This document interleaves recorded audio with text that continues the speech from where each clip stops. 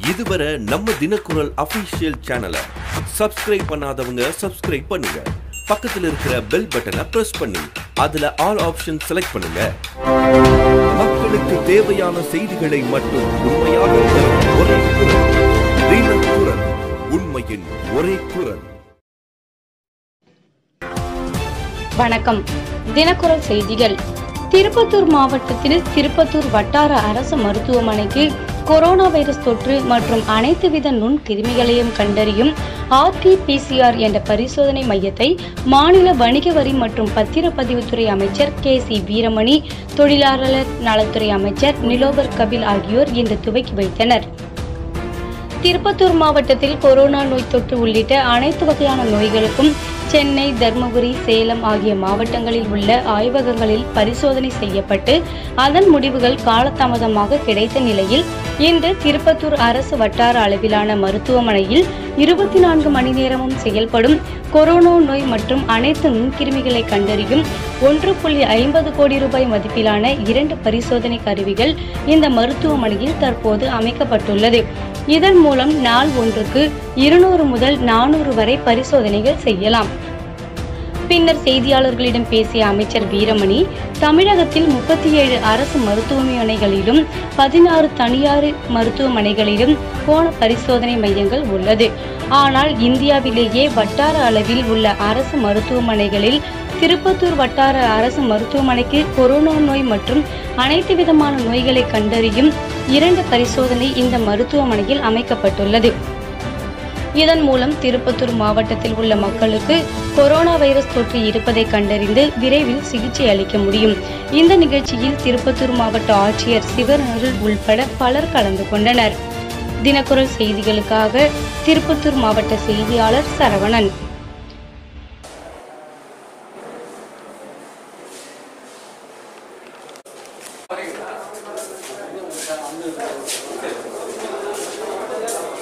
இன்றைக்கு அந்த பரிசோதனை செய்து அதிகப்படியாக நம்முடைய மாநிலத்தை பொறுத்த மட்டிலே ஏறத்தாழ இன்றைக்கு இந்தியாவில் இருக்கக்கூடிய மற்ற மாநிலங்களை ஒப்பிட்டு பார்க்கும்போது நம்முடைய மாநிலத்தில் ஏறத்தாழ இதுவரை 20 லட்சம் பேருக்கு மேலாக அந்த பரிசோதனை நடைபெற்றிருக்கின்றது.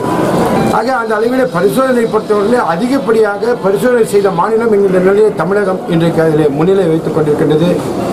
காரணம், இன்றைக்கு நம்முடைய மாநிலத்தை பொறுத்த மட்டும் முதலில் இந்த கொரோனா என்று சொல்லக்கூடிய இந்த தொற்று நோயுடைய தாக்கம் நம்முடைய மாநிலத்தில் ஊடுருவும் போது நம்முடைய கிண்டியில் இருக்கக்கூடிய கிங் இன்ஸ்டிடியூட் என்று சொல்லக்கூடிய அந்த இன்ஸ்டிடியூட் மட்டும்தான் நமக்கு பரிசோதனைக்கு பயன்படுத்தி கொண்டிருந்தோம்.